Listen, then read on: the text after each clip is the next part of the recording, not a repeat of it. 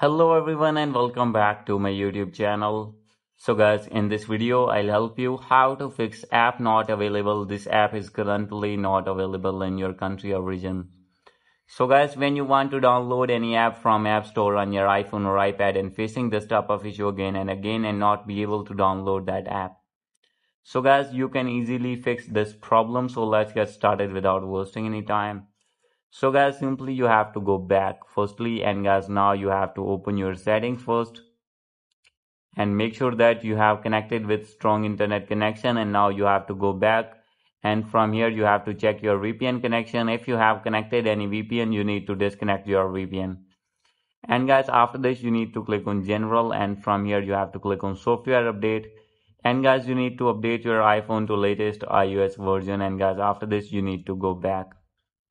So guys, after this simply you have to open your app store and click on your main profile icon, and here is the option of your Apple ID. You have to click on this one, and after this you need to wait for some seconds.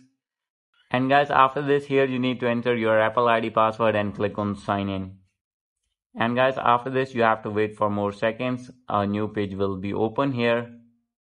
As you can see here, you can see the option of country and region. You have to click on it.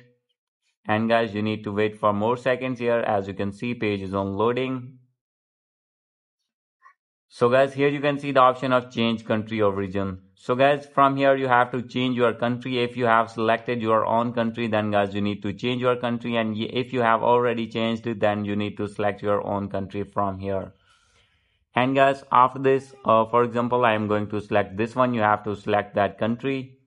And guys, after this, here is the option of agree with terms and conditions, and here you need to enter any payment method if you have, and if not have, you have to select none option. And here you need to enter your billing address, zip code and phone number, and you need to save all the information. And guys, after this your problem will be fixed and you will be able to download that app easily. So guys, hope you like this video. If you like this video, please do subscribe my channel. Thank you.